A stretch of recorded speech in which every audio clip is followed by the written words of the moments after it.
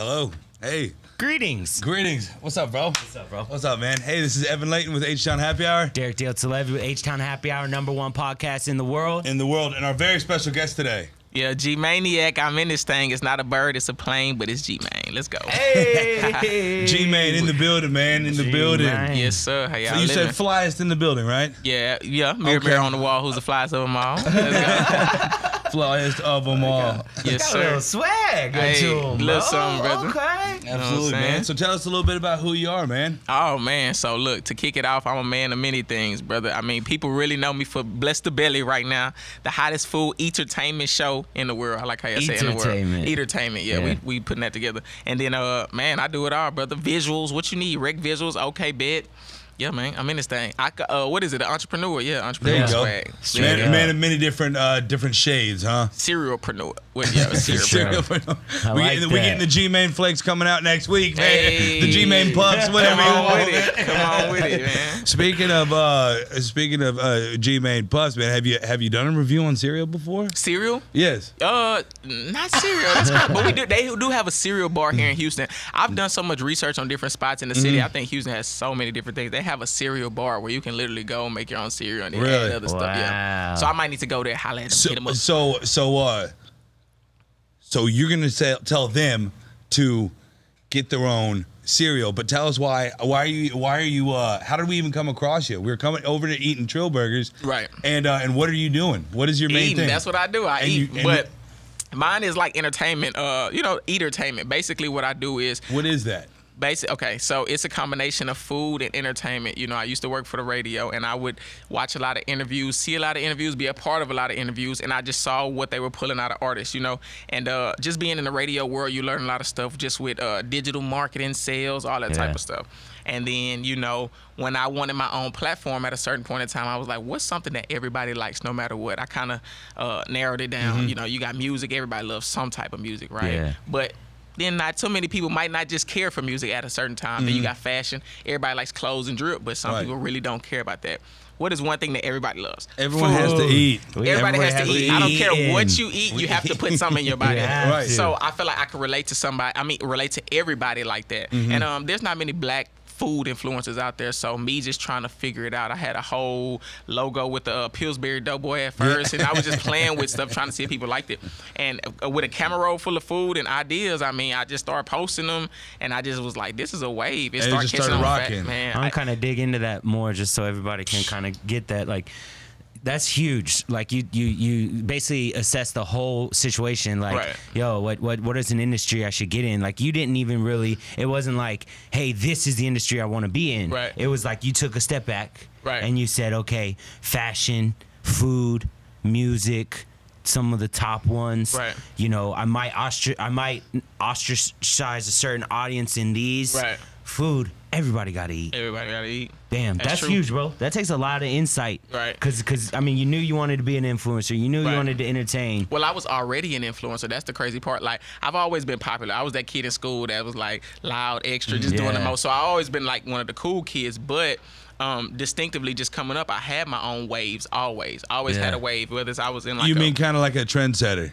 Trendsetter, there we go. There you go. There Come on, man. Yeah, man. Because, like, bro, I literally from like rap groups I was in, we were all trendsetters back then. Then I started my clothing line in high school. Had like what's the name girl, of the clothing line? Okay Bet Attire. It's Okay Bet, yeah. Okay Bet. AYBETT. So it's like see and agree. You like Okay Bet, and that's how we were with the clothes and all that, with the girls, all that stuff. But that was like my first biggest wave. Like I had so many people that was attached to that, and I realized like we could do more, you know. Yeah. But it didn't stop there. That was just high school, bro. So you said that you worked for 97.9, huh? Right. How did that fall into your lap? What was that? I just heard about that. Tell me about it. So, I mean, same thing, bro, just hustling. I'd end up doing the Okay Bet thing and then going to school. I went to college, Prairie View, A&M, picked up a camera, started doing camera work. Nice. And even then, I didn't know what I was doing, but I was like, let me just figure it out. Just started really grinding hard and networking with the right people, too. Networking is a big deal. That's how I met you guys, right? Yes, sir. I'm telling you, man. So, I picked up the camera, started doing that. When I graduated in May of 2015. I had to figure it out. Yeah, like, dang, what am I gonna do now? I got this degree. I really just got to figure something out. And I would run up on 97.9 a lot, like at their events. See, people don't really know. Look that, at the like, paper, man. I can do it. I can help. Man, not even that. Before I graduated though, because they would come up to the school and like think about it. Your average kid would just see him and like want to take pictures and shake hands and stuff. I was going up to him like, I'm gonna work for y'all. Like, this ain't hard. Y'all making it look like it's hard. Talking mess, and then I got on. That's one of the things that I've come to realize. Even if doesn't matter who you meet, if you get on them and you act like you're starstruck, they're gonna treat you like okay. But if you come at them like, hey man, what's going on? How about this heat out here? That's a hot son bitch, right? Yeah.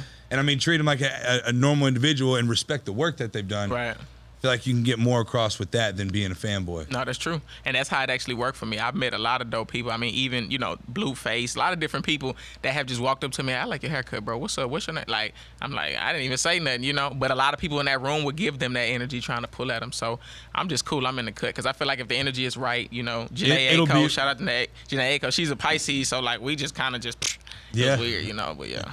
It's almost like real recognize real. Yeah, you know that's what I'm what saying? it is. So even I don't care how big someone is, if you treat them like a real ass person, like they're gonna respect you. You can't be fanboying out here. Oh no, man! I remember one time I was on a flight home. I was out in California one time and missed the flight that I was supposed to be on. Ended up catching like a red eye late night flight. Right. Had to get first class because it was the only one that was left. It was an expensive ticket. Right. Ended up sitting down, start watching TV. NFL Network. Dude next to me watching NFL Network. They're interviewing some guy on NFL Network. I look over to my right. It's the dude on NFL Network I'm sitting right next to. Right. I was like, whoa. Right. Nice to meet you, man. Right. Nice to meet you. And then we just kind of talked about his experience about whenever he was in the Super Bowl and all that and running out through the tunnel. That's lit. I mean, shoot, that's what it's about. He bought me a shot, and then I went to bed. Said I was out of there. Classic, man. Classic. That's what a guy. That's lit. A classic for me would probably be one with Pops too, like Pops from Friday. He had a show out here in Houston, and man, rest in peace. It was right before he passed. I got one of the last interviews, which is dope. Nobody has ever asked him about hot sauce on his burrito since Friday. That was a big deal. Like, put hot sauce on my burrito, baby. Yeah. Like, yeah. Nobody ever asked him, but since I'm in the food world, you see how I combine that? Entertainment with movies and film that we grew up to, and then food, because that was a food like catchphrase. Boom, I asked him, and then like right when he passed, rest in peace, that clip and stuff went viral. Like, man, you was just with G-Mayne a week or two, like a month ago. So like that even gave me like, man, motivation. Like, man, I got to keep doing these super like cool things. For sure. So I got to interview Bow Wow like a week or two ago. That went viral, but it was dope because people saw how happy he was to answer food questions. I was like, what's your favorite food? He said, oh man. No one's ever asked me this, I'm man. telling you, so if you go into an interview and say, hey, what's your next single? They already know. They're waiting like, oh man, check us out at, and that's cool, but they're excited to be on that platform for that. Answer. Right. But they're excited to be on that platform for that. How about them being happy outside of it even being a platform? They don't care if I post them on my page. They just care about the dope, food we just ate or the place I took them, like, or a personal chef that just made some bomb ass food. I do like that too, so. It's a way to put everybody on: chefs, caterers, food trucks, restaurants. Yeah. Jingles. I make jingles, so all that type of stuff. What you mean jingles? Like I rap about food. So that's one of my biggest niches too. I guess I'm a musically inclined foodie. That's why I say it's not a food critic. I literally have over like 40, 50 songs about food that on TikTok, Instagram, and all that right now are going viral. Like, it's kids, dogs. I have like a compilation on YouTube with dogs. So there's a lot of music. So you put music behind the videos. Right. And how big of an impact do you think the music is behind to make the video? So I started out doing like videos with the song every week for like 3 months. I would drop a song and a video every Friday, call it Foodie Freestyle Fridays. It gained a lot of traction. My second one was the most viral one I ever did, probably. And then I started getting more in the character, like putting on suits and all type of stuff to actually do the videos, and people thought it was like really funny. But what I noticed were the hottest beats and stuff me rapping to is what caught on to people, because people will know a song and then they'll hear my song and I'm remixing it about food. It's like, that's hilarious. So I literally got like over 40 of them. And if you go to iTunes and stuff, I said, let me upload these to Apple and see if people like them. I go online now and there's thousands of videos, thousands with my songs. I can't even collect all of them, but it's super dope that like people are cooking. It's almost like a recipe thing and everything, because I got songs about everything I try to. Chicken and waffles. I love tacos. Steak night. And you're kind of doing them off of like popular trending songs? So and both. stuff? I started on popular trending songs, but it was hard to capitalize on the financial part with that because you're using other people's beats. Yeah. But that's the most trendy part. Yeah. So if a new song, you know, Megan Stallion, Body Yaddy Yaddy, all that. I did like Kalachi Achi Achi. I went to like Shipley's and it became big, you know. But there's only so much I can do with that. So like I have a song called Hot Wings where like I'll purchase a beat from a local DJ or something and then we'll run it. But it's not as popular as the other ones that are familiar. Because the song isn't familiar. Right. But you do both. But I do both, exactly. right? And so that's how I Genius. get in the middle because, if somebody wants to promote a Hot Wings at Hooters or something, they find that song because there's not too many Hot Wings songs. Yeah. But if I want to do Smart, bro. something else, like Rockstar, I redid it called Pop Tart, so I like want to reach out to them. And, you know, that's one thing too, like that TikTok got right that I think other social media platforms didn't realize was gold was. License, like if you think about it, Facebook and Instagram, they used to block you from posting other music. Music, right. TikTok was like, that's stupid. Right. Let's license the music and let everyone use it. That's why TikTok took off. They took a whole different approach. Which was smart, very smart, because it helps the artists as well. Right. Oh, the man, artists, so many artists are getting discovered now. Well, then how because of many TikTok. millions of people are doing remixes of songs that are just like that? Like somebody just put.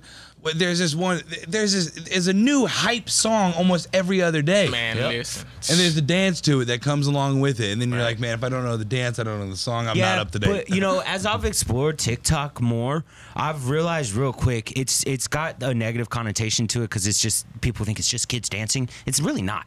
Yeah. It's not. There's a dance niche in it where people do dances, but people are really just chopping videos up. Right, but it's like trends. It shows you a lot. It shows trends. And then it's like an attention thing. What I've noticed too, difference between like TikTok and YouTube, because my biggest presence is probably on TikTok and Instagram, and then it goes to YouTube. But you have those. It's tough because the algorithm, and then you have to have longer content. People get so satisfied with seeing the 30 seconds of you on TikTok, going to YouTube and watching 8 minutes. Well, like, and that's why whenever people are flicking through those quick videos, I mean, even if it is like 3, 4, 5 minutes, you might watch a minute and a half. You see that yellow mark of an advertisement, you're like, I'm out.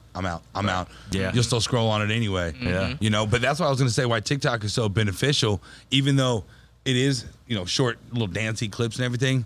How many millions of views did you get on that? Right. So I mean, whenever put with the right product or service, you know what I mean? It's right. And I think too, a really cool thing about TikTok that I've been learning is like it's kind of pushed people into like telling a story with their video content. Even like foodies, real big in the food industry right now is you get and it's all short clips, which is a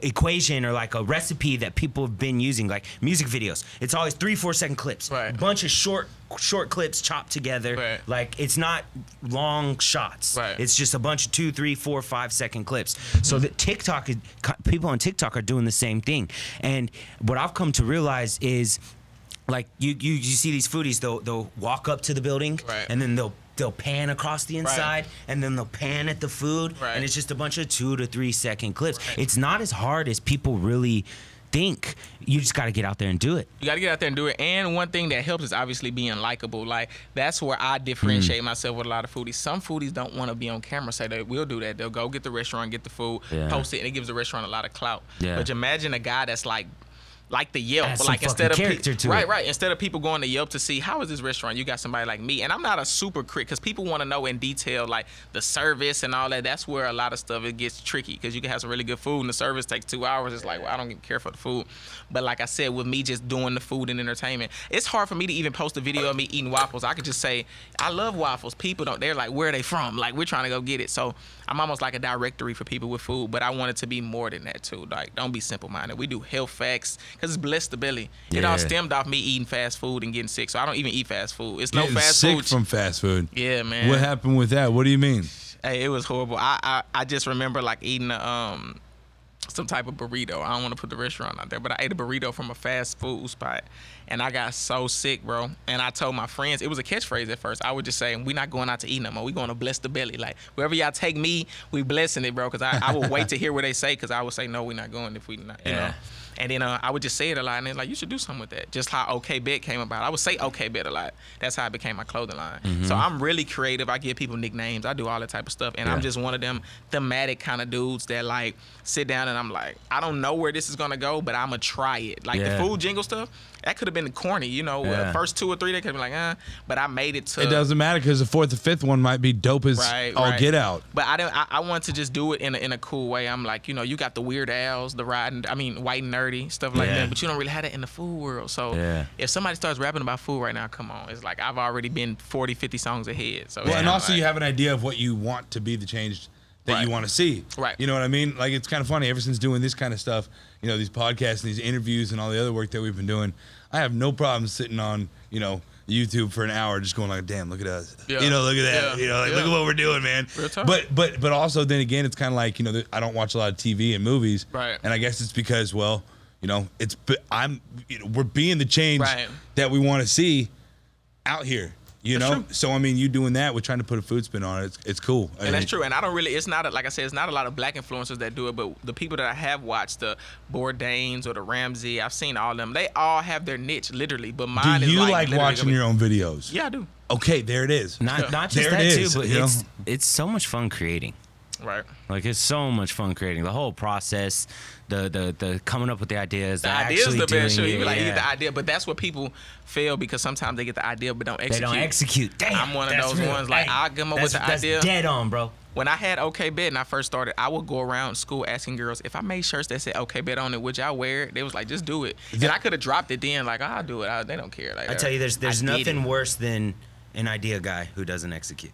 I hate. Well, there's also a lot of bad ideas out there that you got to just take in, filter, and just wash away too. Because you're like, this is a bad idea. Well, probably not gonna be beneficial for anything. One of the craziest thing is one of the not bad ideas, but one of the ideas that I kind of turned down was somebody wanted to like get me to turn Bless the Belly into a podcast, you know, type deal. And I'm so visual, I was like, nah, this is not where it's gonna be right now. Eventually, yeah, I can get some sound in there for people who can't see or whatever, you know, if they want to listen to me like that. But mine is so visual, my personality is so visual. I was like, let's hold off on that. I got a lot of more stuff. Well, I was even trying to say that earlier. I was talking to somebody and I was telling them about my opinion on something, and I was trying to say I explained it using my hands because I was like this, and then it needed to be like, and then go back with where this was from that, and I can't really say that without being like, did you see my hands? Yeah, I see. Did you see what I did with my hands? Yeah. You know.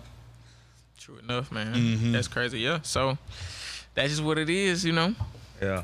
Gotcha. So that was kind of like, I mean, I guess you would say, you know, what was your first food that you took to review and you were like, this might be a hit. Maybe I should do this again. Do you remember what it was? Well, that's crazy because I'm originally an artist, bro. I love music. That's my first love. So regardless of what's going on, I just love music. I grew up on UGK and all this type of stuff. Being from Houston, I love freestyling. I love all that. So I would do it anyway. But since I picked up the food niche, I didn't want to drop music. So I kept doing music and stuff. But also like I said, I would have a camera roll full of photos and videos of food. So me having all this content, I'm like, what if I just like made a song about like French fries or something? I can't remember my first song. I don't know, but like it just started working. I don't even know how to explain it. I had a song called Pizza Time. I went to Frank's Pizza. I did French fries. I went to Five Guys Burgers and Fries. Like every theme I have, I'll go to somewhere, kind of just do it. They'll see it, and then there it is. And like I said, it landed me a song with Bun B because I'm a fan of them. I grew up like, man, if I could have a song with Pimp C and Bun B, you could actually be the hottest artist in the city, I feel like, and try to pay them for a feature, and they don't have to do it, you know? Yeah. So for him to be a fan of mine, Bun B I came up to Bun B at the Sneaker Summit because we shoe heads. And like I was like, let's take a picture. He like, come on, can I take a picture with you? I'm thinking he kidding. He's like, nah, for real. He's like, man, I like that stuff you doing. And I'm like, what? I was gonna explain to him, bro. By creating your own wave, like I mean, being trendsetters and stuff like that. Even from a youngster, just constantly doing your own thing, even if it's against the grain. Right. That's so much more beneficial than just being part of the group. Right. You know what I mean? But that's how it was at the radio. That's what I was trying because to that's what any other influential individual did. They went against the grain anyway. Right. So if they see someone else doing it, instead of, you know, they know where they're at, but also they respect the grind from the other side too. Right. And like I said, working at the radio, I saw that a lot because I always wanted my own platform. Like, let me mingle with some of the best of them. You know what I'm saying? Not just amongst some of the best of them. And I've been in a lot of situations being in groups. So even at the radio, I just saw, like, at the radio, they were super dope. You know, shout out to a lot of them. But outside of the radio, they didn't really have niches at all. Like, you would just be surprised. And I'm like, nah. That was their thing, the radio. The radio. So I'm like, nah, I got it. Like, when I leave You here. have something more to offer the world. Yeah. But like, I bet you learned so much. Oh, I did. At the radio. But see, I'm one of these guys too, though. Best believe, I don't know what this would be called, but like I'm one of these learners. A lot of people learn and experience stuff through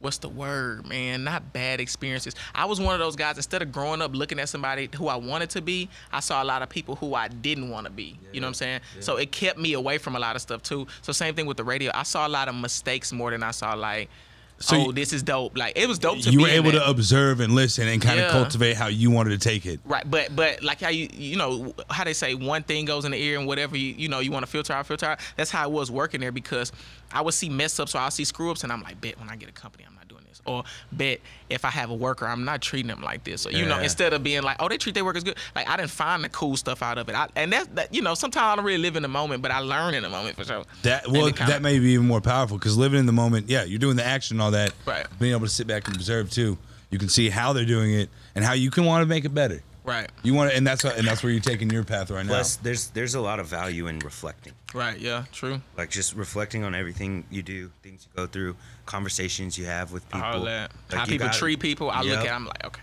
Yep. Yeah. So that's really why I just came in and was like, you know, everything takes time. I didn't want nothing to be overnight, but shout out to the pandemic. That gave us more than enough time to really figure it out. Right. Everybody had to be hands on. If you're making moves, you're making moves. So straight up, we say it. I've said it like 5 times on this podcast.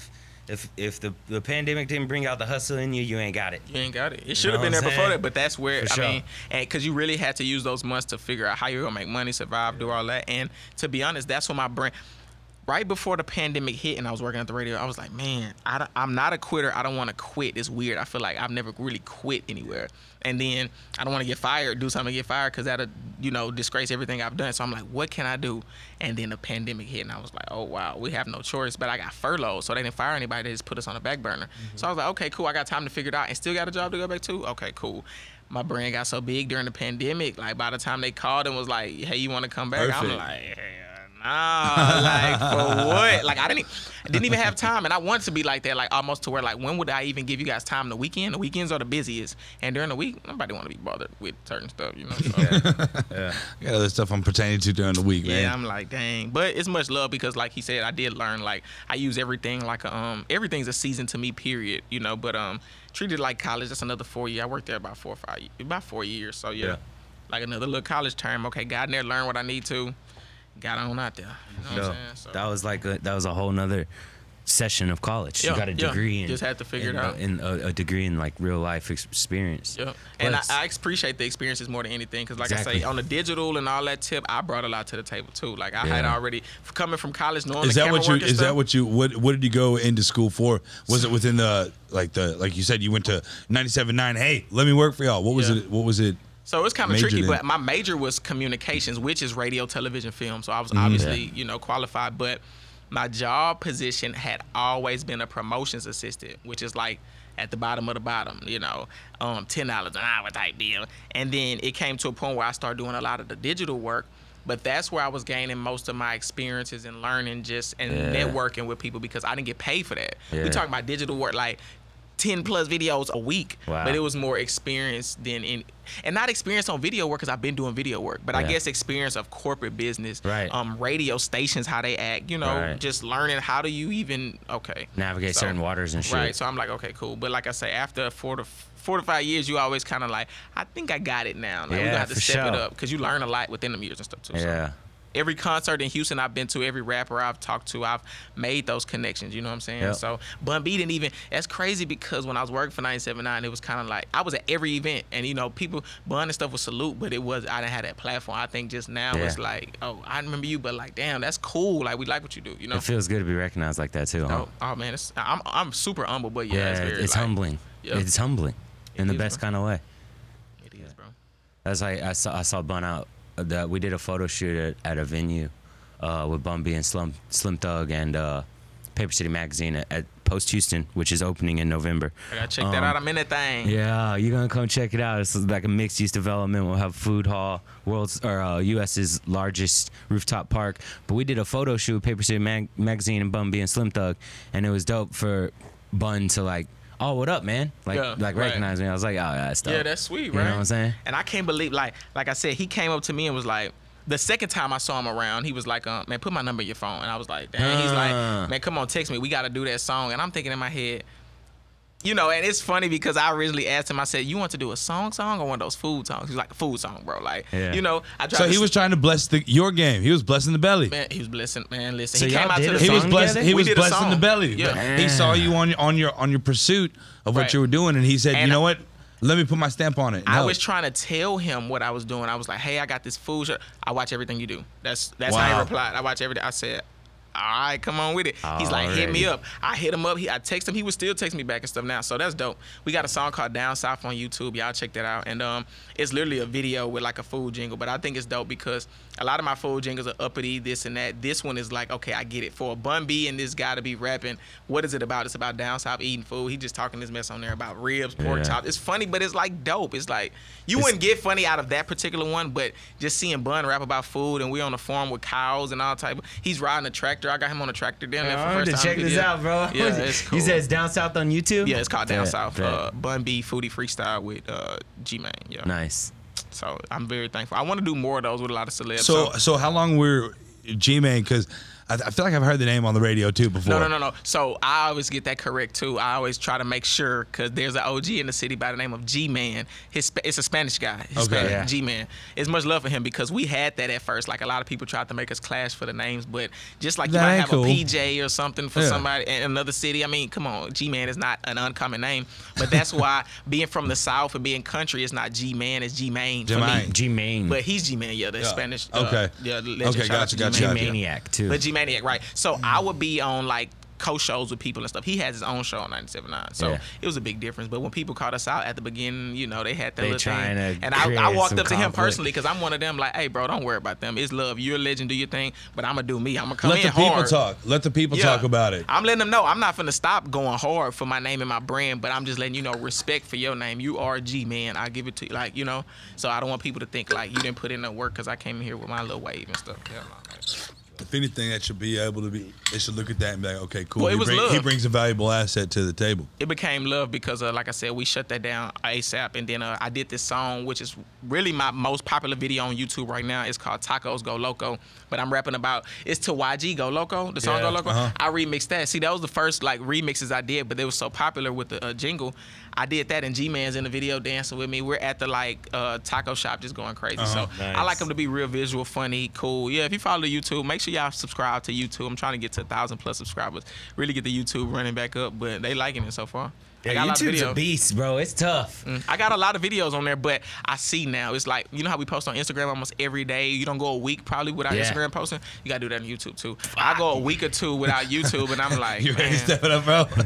it's crazy, bro. We're averaging about 2 a week right now on YouTube. And Yeah, but is it these videos right here? no, we do this, and then we also do. It is these videos. It's these videos and also the interviews, and then also we that's have. literally what I was saying. Oh, you said no. You said no, not it's these. not just these videos. Oh, I was like, it's no, it this is these. video, and so we do the podcast every Sunday, and then we also do like drunk interviews where we go bounce the streets of like Washington Avenue. So or we need to do a whatever, collab and video ask in the streets and questions. stuff too. I think Let's that'd be do dope it. for one of our channel. I'm really trying to do Hey, more let's make it about collaborative food stuff. and shit. Yeah, Well, that's what I'm We'll go saying. do Like, some Hey, interviews. we were already Yeah. talking about doing ones with tacos, taco type reviews. I need to do something for my new song. Maybe you guys can help me get like a little Spanish little twist to it, but or maybe a spot or something. But I have a song and it's only 48 seconds. I can pull it up on my iTunes now. I'm an artist. Remember I told you I have streams, thousands of streams for my other songs. My #1 songs are these food songs. I can't run from them, and it's just hilarious because like I give them what they want, right? So like check this out on iTunes, on Apple Music or whatever. G-Mayne Direct. That's like my rap name. Look at that. My #1 song is called I Love Tacos. It's 48 seconds, bro. Wow. It's 48 seconds. I was BSing, but that's what they want. And then all the other, look at that. The second song, Tacos Go Loco. All of my top songs on iTunes or Food Song, Pizza Pizza Time. Time. Then The Score. That's probably one of my radio singles. You got Potential, radio single. Down South with Bun B. That's still a food song. So my top 5 songs: Burgers on My Mind, Donuts, Pizza Time. Yeah. Like 20,000 plus It's streams. I'm like, entertainment. It's stop. entertainment, it's dope. man. So that's why, like, it's a whole wave. I'm not running from that. That's why I'm like literally rapping my butt off about food right now. So. And continuing it up, man. Yeah, that's dope, bro. You coming at it from a whole different way. Whole different way. Like you're creating that whirlwind. Like you're combining it all: food, music, entertainment. Do you know how many it helps out so much around the board because, of course, I'm getting the recognition, but let's just say, like, I have a new single with Lil Flip now after the one with Bun B. Flip saw it and was like, cool.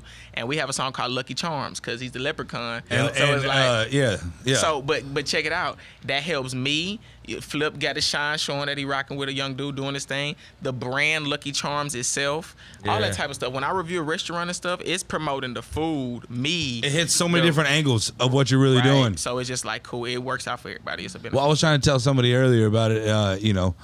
Someone was giving him some marketing advice, and he was thinking about what did he want to do for, what's a good way to, do his storyline. And I was like, be the one holding the light. Shine the light on somebody else, and by natural.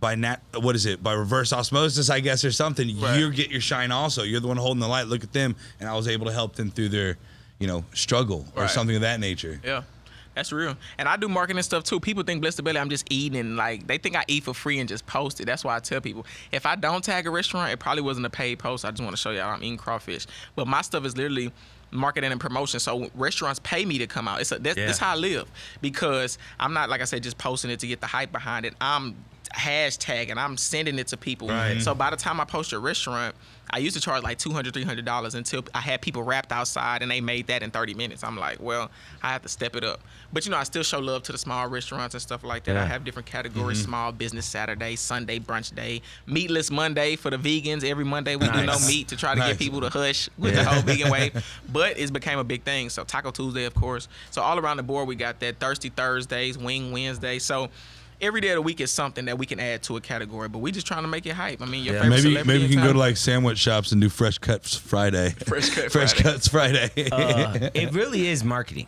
Yeah, like it's the new age marketing. But I have a whole media kit and brand guidelines. So there's been brands like big brands. Shout out to, I don't even know where to start, but like there's been some big brands reach out, Cinnamon Toast Crunch, and I will have a media kit to be able to send to them to say, hey, this is my brand guidelines and what we charge and what we do. They see the numbers. There's over like 6 million hashtags on TikTok alone for Bless the Belly. That's just on TikTok. Over 6 million. So like, and also speaking of big brands, we want to just give a quick shout out to HTown Happy Hour for putting in major work for making things like this possible. Let's go. We have our tumblers right here. We can find on HTownHappyHour.com. We have t-shirts, tumblers, hats, backpacks, anything you need for that back to school get up. That's lit. HTown Happy Hour. Y'all boys Brandon. I love to see it. Sir. Absolutely. Yes, sir. It really is like people.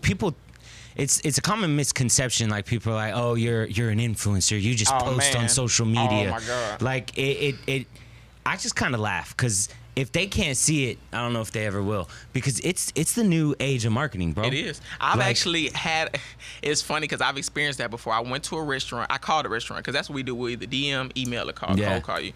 But we called the restaurant and I hit them and told them, I said, I have this, it was one of my celeb friends in town, so sometimes it's last minute when I want to get this pub, but I'm like, hey, this girl has 500,000 followers, like, you got to pay something. I might not get what I want because it's the day of, but I'm like, something, because we're not going to come in there and give you this crazy exposure for nothing. It's just kind of pointless at this point, we got to eat too.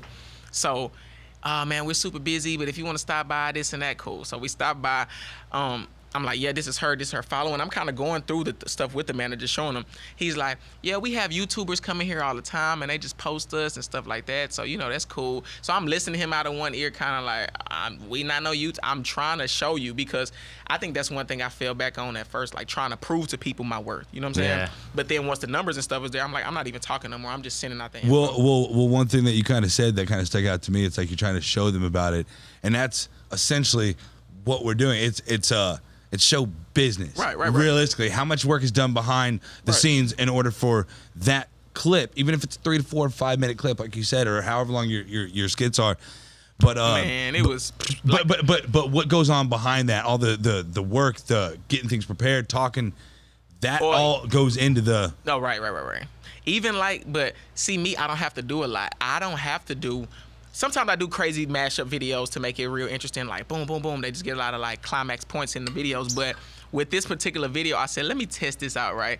I literally, and another thing, like he was watching us pay for the food and everything, so I pay attention to stuff like that. I'm like, oh, you're not even gonna give us the food free, huh? I don't expect it, but don't expect nothing on my end because it's still a service, right? They'll expect it from us, like we got to. So, me and her, before we left the spot, we posted a video of us eating the food real quick, just because I was gonna get some content with her anyway. Yeah. Posted us eating the food in a matter of less than an hour and went viral. I don't know. It was just literally us eating, bro. We didn't put no special effects on it, no sound effects. We bit it. We looked like, oh man, that's good. And thousands of likes, views, comments. People like, where that's at? Tagging, obviously trying to see where it's at because we didn't post where we were. Yeah. So the restaurant saw it and started commenting under the post like, it's us, tagging every single person I post to get that recognition. We shut the comments off.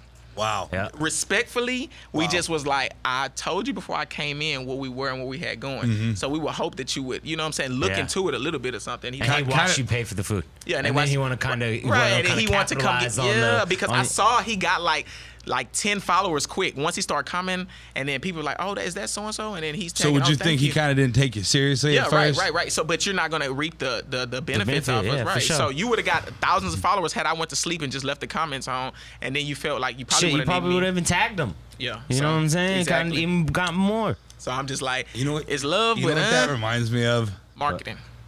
Straight up marketing. But that reminds me of whenever we were at Club Val. Yeah. And we had the Super Bowl party. Yeah. And they were streaming it. Yeah. Right. Slim Thug walked out. He said he did what? Oh, he walked out? They tried. We were working with this club and stuff for a very short while. Yeah. And they had Slim Thug for a Super Bowl party. Slim Thug was doing his watch party there. They tried streaming it. Yeah. Instead of buying it, right. They just tried like streaming it for free. Yeah. So it's all skipping and sounds bad, ads are popping bad. People will do that. I've had just today, to be honest with you, I went to a spot and people have noticed me out and stuff. So he was like, "Can I take a picture and stuff like that?" The restaurant owner, and I'm like, "Sure, come on, we can take a picture." He literally turned the camera on, like, "Tell him it was good," and I'm like, "Oh, I'm not telling him nothing." That's gonna be $200. Yeah, because you want me to talk? It's gonna cost you, that's player. That's what I'm saying. Like, I ride around without a manager and all that. I'm 1D, but think about it. That's a little cheat code for them. They'll post it. Hey, this big. Well, see, they probably went to they probably have some experience in business and know that. And know that slick. Yeah, slick way to get the slick little loopholes were like, hey, do us a favor. Would you help your brother out? Tell us how you felt about the burgers. And I was like, no, I ain't. Yeah. I let them know. I said, nah, it's all good. But like I said, the food will be good. I respect people in their business, but they gotta respect me and mine too. You know what I'm saying? Yep. Joe, shout out to Joe. What's up, Joe? Joe, shout out Joe. Shout out Joe. Joe, big J-Dog, man. We couldn't do this without you, player. Joe. We absolutely couldn't do this. Plus, I want to shout out G-Maniac over here. This man, marketing genius. Y'all ain't even see it, but we're sitting here on the podcast slide. He's talking, working his phone, goes live on IG and everything. Y'all go check out his IG too. What's your IG handle, bro? G-Mayniac, G-M-A-Y-N-I-A-C. I do my own little thing on there. You might see me with Trey Nub acting crazy. You might see the food stuff. You might see me giving back to kids during school time. I'm all over the place. You know, there's nothing wrong with a little double dipping on it. You know, getting quality photos right there, getting quality photos. No, he's live. Yeah, we live. We live, baby. Excusez-moi. Excusez-moi. Get on his live. Hey, show some love, baby. Show some love. Let's go now. End the thing, man. They in the thing. They logging in. What's up, Rashard Quinn? Yeah, man. Let them know. But yeah, put them the logo. Let them see what's up. Fuck yeah, HTown, baby. In this thing. Don't forget it, son. Hell yeah. So I want to kind of dive in this a little more.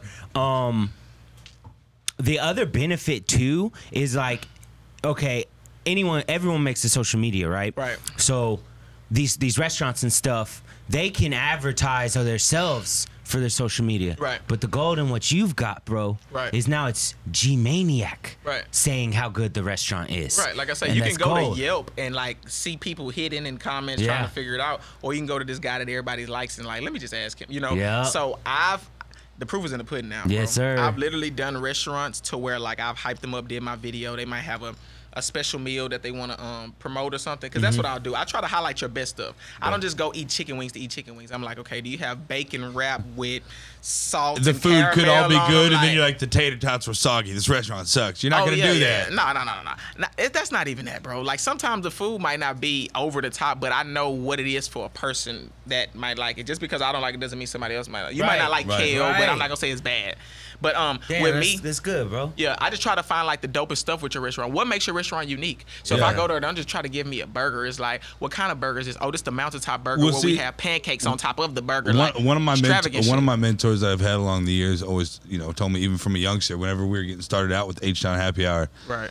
He was like, you need to have we call it a USP. It's a unique selling point. What's one thing that gets you out specifically that sets you apart from everyone else? Right, exactly. And that's obviously something that we've held with us, and I'd like to think we kind of have a whole unique blend about us with this stuff, and that's kind of what you're able to bring too, something unique. Right, for sure. And it's also like, if Evan tells you how cool Evan is, you're just kind of like, oh, okay. But now if I tell you how cool Evan is, you know what I'm saying? Now it's like, oh, okay, someone else is vouching. Somebody else, exactly. So and people know I don't lie, because it's right. Good analogy. Yeah, people know I'm not here to lie. They want to know more details. He's not that cool. Y'all look cool, man. I'm also bigger, faster, and stronger. No, I'm playing. Y'all are hilarious, man. I love you, bro. I don't know about stronger. You might be faster. I got broke knees.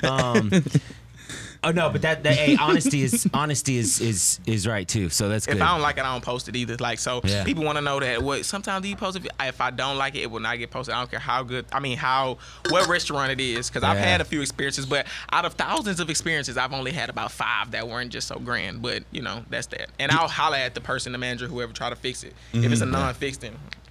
Well, then also it's kind of like, man, hey, if 95% of the experience was good, I'm not just gonna highlight the 5% that was bad. I'm gonna be like, hey, this whole thing was wonderful. Right. Yeah. Well, it was brands trust me now. So and then you'd be like, but the one thing I noticed was the lettuce had a little bit of brown on it. But that'll keep brands like away from you too. Like, that's why I say I would never be a food critic, because they're literally here to tell you the truth about food, but their job, that's probably not their job. That's probably their hobby to be like a food critic. Most of these food bloggers go to work every day and then come home and go review food that they like and just take pictures. Yeah. It's my job. So whatever you're reviewing is good. So if it's not good, I will literally not take your money, bro, because I don't want to lie to the people. You know, and I'm black, so if it don't hit how it's supposed to, they're gonna be like, nah, fam, like that ain't. We all big on seasoning and all that. Yeah, exactly, because they'll feel like it's a hoax. And then once you do that, it's a wrap. Yeah. But I try to make it really fun, bro. I do giveaways, so I give gift cards to people every month. It's free food. I've done scavenger hunts all over Houston to where I go hide 3 or 4 gift cards and then post on Instagram the location, and people go crazy. I've seen people in parking lots riding by. As a matter of fact, the last one I did in Houston, it was like at the Dillard's by the Galleria, where that new Velvet Taco is. Yeah. I put a gift card right there for like $30 for some restaurant, and I just was like, this is my last one for the day. Let me wait right here. I put it on Instagram, boom, and then I saw a car drive up. A girl got out. I think her and a dude. She was running because I put it behind the bush. I'll tell you where I put it. Put it behind the bush, and she held it up. Yeah, I got the gift card and all that. And I was like, this is super dope. And so you watched that whole thing unfold. Watched it. I did, and I usually don't. Did you catch her doing it? I didn't film her do it, but not because I didn't want to creep. But I guess since it was still fresh of me doing it, I just want to live in the moment. Like I say with that, I said, oh, that's dope. And I shoot, man, we wrapped around up there, and that was that, bro. I literally seen, I tell you, one of the tough things to do in all of our industry is keeping that balance of living in the moment and having to record to create content. That's one of the toughest balances, because I'm real big on living in the moment. Right. The only reason I started the social media industry was because I hated it. Right. If that I know it's gonna sound crazy. Real talk, you're facing your fear or something. Exactly. And also, there's another thing that I heard, and maybe that's the reason why you're so damn good at it, is because it's like, if you don't like it, if you love it, don't make it your passion. Right. If you're like, man, it's not something. It's something that you could step away from, but also still you're expert at it. Right. You know what I mean? So it's like, it doesn't consume, because like some people they say like, oh, I love food, I love cooking food, and then they become chefs, and then they hate it. Right. Sometimes they hate it because they're like, I just like cooking for the cooking, man, and the food, and then they're like, now I have to do it all the time. Right. And they end up hating it when they once loved it. Interesting. Right. That is interesting. I mean, that's really interesting. I think I came to that point with like my video work stuff, because let's just say like I get overloaded with some of the work, right? And I love doing videos. I love creating stuff. I think that was one thing at the radio I did. Like, they didn't know how the concert recap would look with all these damn rappers running around. But after it was done, I made this big masterpiece, and they're like, yo, this is dope. So I would like that, right? But now I've been so backed up with my food stuff. When it comes to the video stuff, it doesn't excite me as much. Because it's not about the money, but it's still about the work and stuff. I've been doing a lot of weddings here recently because the money is good in weddings. But I don't really be caring. Like, no disrespect, but I'm kind of like, bro, I'd rather be weddings somewhere for Karen. No, I say I don't really be caring about what's going on. Yeah. I kind of rather be somewhere getting paid to eat, kicking my feet up, you know, like. But it's like I don't mind just accepting a gig or two every now and then. But I don't want to overload myself with video, because it turned like that. It was like I was happy to do all these videos for people at first and show them, hey, I can make your wedding a beautiful thing. But you don't want to become a slave to it. Yeah, I'm like, now there's other people in that lane that would love to do that just as much. I don't want to clog that they are passionate about that. I don't want to clog that stuff up. Right. I know wedding photographers and stuff, and they love capturing those moments. I do too, but not as much. I love eating and getting paid. Yeah, straight up. Well, let me ask you one other significant question. You said you're in your late 20s, right? Right. If you can go back 10 years ago to a young G-Mayne. Yeah, 18. And be like, say, player, what would you say? I had my clothing line at 18. So what you mean? Oh, what would I tell somebody? What are some golden nuggets or some knowledge, some game you would give yourself to keep the younger you? Yeah, to spur you on. Like, from right now, what you know. If you could go back to 18-year-old G-Mayne and be like, hey, dog, this is what it is. Do better at this, this, and this. Just keep creating, bro. I feel like the moment you stop, the whole wheel stop. I'm a big second guesser, but I feel like I've been doing that now. So I've been second guessing a lot of stuff now because I'm just trying to pull in so many different ways. But I would definitely tell my younger self, like, bro, the 3 C's: stay consistent, have dope content, and stay creative. Those 3 things will really keep you above, like, content and creative. Because you got to have some dope content for people to really rock with you. It has to be dope content, and it has to be content. You have to have enough of it, right? For sure. That's step 1. Step 2 is creative. How creative is this? When I'm watching the Tyler, the creators, or the Will Smiths of the world, I'm like, this is creative. They're putting on wigs. They're doing whatever they got to do to actually draw the attention to them. And then you have the third one, which is consistency. If you do it so much, I don't care if you're the sorriest basketball player, the sorriest rapper, they've all been talked about themselves. But probably for that consistency and stuff, they keep on going. You see it enough, you're like, what the hell? Even whenever they've been dragging Kwame Brown through the dirt, and it's like they drug him through the dirt talking about, oh, he's not a good player, not a good player. He's like, well, all y'all idiots were talking down about me. He's like, I bought my mom a nice house out of the hood. Yeah. I have a nice hood, a spot in Miami. Right. Well, y'all talking down. I've been getting paid and changed my whole life. Yeah. So people gonna talk. But. Something that I was having a conversation with a couple people the other day is like something I've always kind of said is I'm not really that creative. I've kind of said that, and like. I was hanging out with a couple chicks and they were having a conversation, and one of them was a teacher, and she's like, I hate it when people say, I didn't actually say it in this conversation. She said, I hate it when people say they're not creative.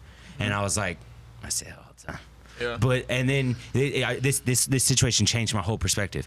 But without telling them, I was just like, why do you hate that? You know what I'm saying? And she was like, because everyone is creative. She's a teacher for kids. She was like, I've never met one child through my teaching that wasn't creative at something. At something in our way, yeah. She was like, think, no matter who you are, think of when you were a kid. You're daydreaming. You're playing with toys. You're doing something, yeah. You're creating. Right. You're creating a movie with toys. Yeah. You're literally creating a movie, a storyline and everything. And as she's saying this stuff, I was like, damn. I used to do that all the time. Like I would always play with toys and I would set them up. I'd have crazy battles. Right. I'd get the homies. I'm young. I'd get the homies. We'd pretend like we're ninjas. Right. And you know what I'm saying? Acting, creating, like. And as she's saying all this stuff, I'm thinking about it, and I'm thinking about all these times I created when I was young, and I was like, yo. That's when I opened up and I started talking to him that, and like the thing I've come to realize, like after reflecting on it all, is I think life. And society kind of like has upheld these certain like false narratives of creativity is in one thing, like high art, painting or music, not really. song. I think anything is creative. Yeah, anything is creative. Just like whatever your piece is, your piece. Your piece could be sitting in the bathroom with the lights off, no music. My piece could be loud music. So it's gonna be different narratives for every little thing. For every single person, it's different. Because even whenever you're a youngster, you never sing, you never dance, you never. Yep. Well, what is happy? What is happy? Exactly. So all that that people get paid millions to sing, people get paid millions to dance, people get all this entertainment stuff that we do naturally as kids. Mm-hmm. That's an art. Whenever I play basketball and I cross somebody up, it's an art. You know what I'm saying? Whenever someone makes a high football snag over somebody else, that's an art. Look at that spectacular catch. Everything is art. Birds are art. Look at that good video somebody put together. That's all creativity. So, people may try to shy away from the fact in it, but it's just not believing in yourself and what you truly could be capable of. And then there's different levels to it too. Because I don't write it down, but I may think it. Right, but you have fast-paced creators and stuff as well. Like me, I get an idea and I get on it ASAP. Run with it for a mile. Like my sister, who's the opposite. She's like, I'm not creative, but like you say, she might have hella ideas. So I give her that, but she doesn't expound on them. So that's where I think the creative pace and stuff is different. But like you say, everybody is creative. Everybody has thought of something. Everybody come on. Sometimes I think to myself, I'll have these little things where I'm like, that's funny, or I'll think of something funny to say at a certain point. But sometimes I'll say to myself, has that already been said? Has someone already said that? Well, that goes into like insecurity and stuff though. Because now you probably worry about the wrong thing instead of just putting that out. Because you could be that one for it. So what you mean? He's not saying you're insecure. No. Saying, okay. But it's also just like those things I talked about. Not every idea is a good idea. You know what I mean? Unless you know it. Because you could literally imagine if you ran on the stage and was like, "Screw you," and then ran off, just something crazy. Like you would think that's a weird idea, but then you'll be the bad public image. Hey, is there such thing as bad PR? Well, they say all publicity is publicity. That's publicity, and you don't have to say nothing bad, but you could say. Well, it's not. Sometimes there's times where you could crack a joke in a very serious moment, or even like earlier, I was like, "Hey, let's just." With what was going on earlier outside, I was like, let's just pay the respect to it. And then you get inside and then say, hey, what's up? As much as I would have been like, hey, man, what's handing out? Yeah, but no, that's respect. Yeah, definitely. Let me ask you this: what are some obstacles or struggles you went through that you had to overcome, or you know what I'm saying, just while just coming up in life or my brands? Coming up with your brands and stuff. Oh, shoot, financial for sure. I never had the money to do what I really want to do, but that's where you dig deeper and know that it's not about the money, because the money will come. God has always provided, so I'll be good. But amen. Amen, bro. I just probably just overthinking and stuff like that, man. I became a big overthinker out of nowhere. That has killed me a lot, because I could literally be thinking about with my first mind and then have my second mind just attacking me. So I think that being really what's the word? Like business sensitive. Like mixing business and pleasure is never a good thing. It's That's never something a good I had idea. to learn. Like I would have a lot of friends in the business that were friends, and it was like, well, let's look at a business level. Forget the friend level, because that's where you end up getting hurt, and then you think it's personal, and it might be just business. Right. So I'm kind of like, okay, I had to learn that too. That was one of the hardest things. Like, damn, I thought you was my friend. Well, man, but we'll see, and that's the thing that sucks, because I think everyone has their own tendency. Everyone could be as cutthroat as they want to be. Right. You know what I mean? So it's kind of like, well, where's your business moral lie? Where's your business ethics lie? That's where those kind of things come into play with it too. I've turned down a lot of different brands because of morals and stuff.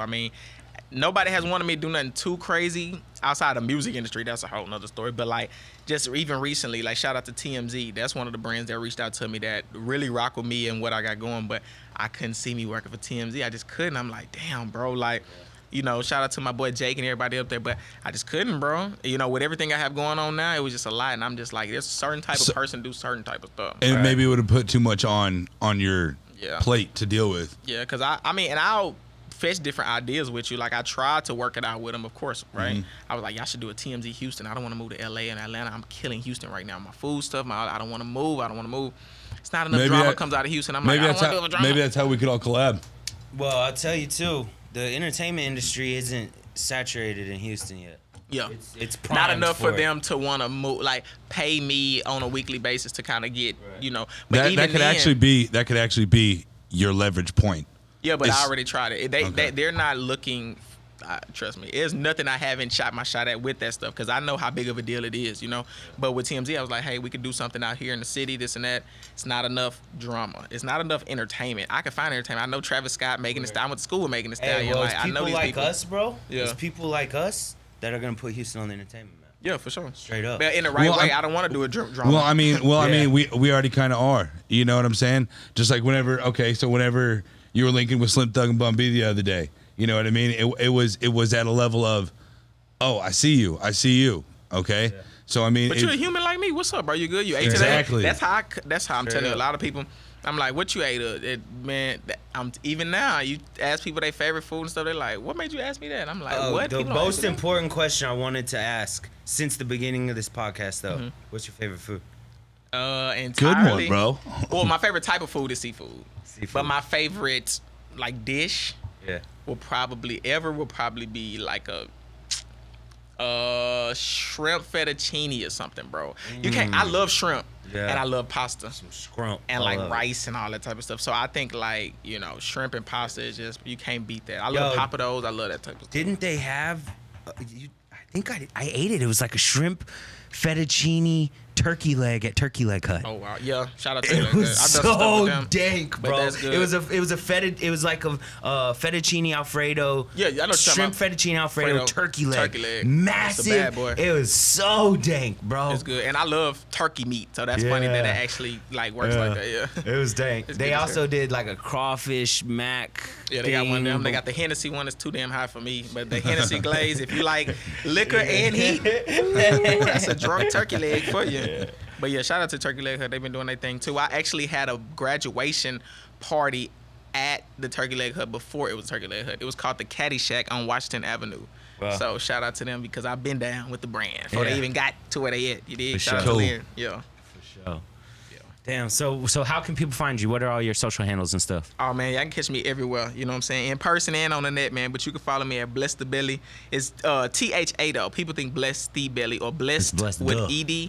BLESSTHA Belly. You know what I'm saying? Yeah. We got the belly, not the belly. You know? And then gotta have G-Mayne, if you wanna, get my personal stuff going on. And that's just, I want to separate the two. What's funny is if I would have had my food stuff and my regular stuff in one, my numbers on my personal page would have been much bigger. Yeah. But I like to give people the option of what they want. Because like I said, if you like me, come to my page. If you like food, go over there. Yeah. You know, instead of just trying to make you like. I follow both. We follow both. Man, I appreciate it. Salute. Thank you, bro. Because it's much more to what I got to offer than just the food. The food is what it is. But you come on my page and might see me skydiving with Slim Thug or something like that. Ain't got nothing to do with food related. You know? What if they want to watch you without just the food? You know what I mean? There's a whole character there that.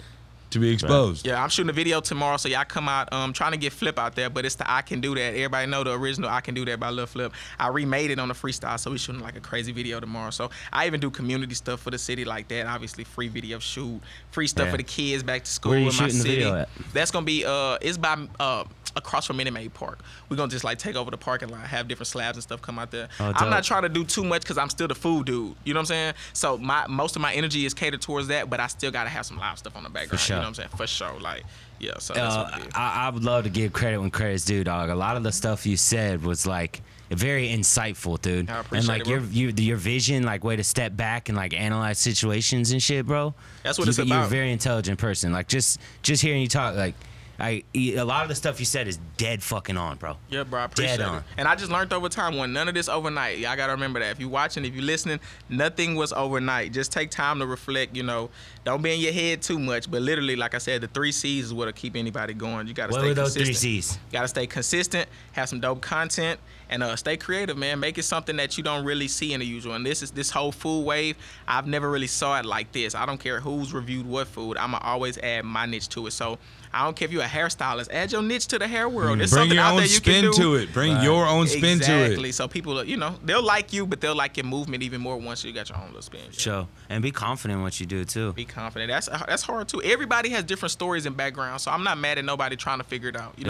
But figure it out. Don't linger so long in the back, backstage to where you don't really get that recognition and stuff you need for your brand and what you're doing. So all my friends, they know I'm gonna push you to be better. And if I gotta argue with you to do it, I'm gonna still help. But if I don't want to have to argue with you to, be better yourself. So and go out there and do it. Yeah, like straight up, bro. Just do it, cause like a lot of people get caught up in, oh, I'm not ready, or it's not perfect. My website's not perfect yet. People ask me shit'll work its way out. People ask me, and I'm dealing with the same thing now because I didn't never think my brand would be this big so fast. Yeah. So I'm still like my website is under construction, and I'm still doing things because I'm like. Imagine if you waited until your website was ready. You'd be nothing right now. Imagine if I waited till Bless the Belly is what I ultimately want it to be, which is a show. Bless the Belly would be a show full of chat, like a wild and out type deal with food. There would be no Bless the Belly right now because I still haven't got the show, right? So you have to start it, and now look where I'm at. I can literally, ease my way into doing that. So start somewhere because it ain't gonna be perfect, but you'll get it there. So that's me, like, facts. Well, hey, man, we loved having you on the show, bro. Come on, HTown Happy Hour. We got to get some drinks or something next HTown time. Happy Hour. I don't drink liquor, but we can get like a sweet tea or something. Hey, I'm down, bro. We got to go eat somewhere. Nah, for sure. I think we should do like a dope episode or something. Maybe hit the streets, ask some funny food questions or something. Hell yeah. Maybe come run and gun with us one night around 2 a.m. when we're asking drunk interviews. That'd be dope. Hey, and then we can do the food stuff in there. Well, we could ask food questions. Yeah. So what's your favorite food when you drunk or something and all that? That'll be hilarious. Cool. Because that way it'll be, Well, dude, my guy. Come on, man. Shit, Come on, bro. Glad you're here, man. Brody. Thank you, bro. Hey, another episode, dude. That's episode 16? Episode 16. Of the #1 podcast in the world. In the world, Happy Hour, if baby. you haven't heard about it, it's about that time. HTown Happy Hour, man. Appreciate y'all tuning in. Let's go. Absolutely. Bye.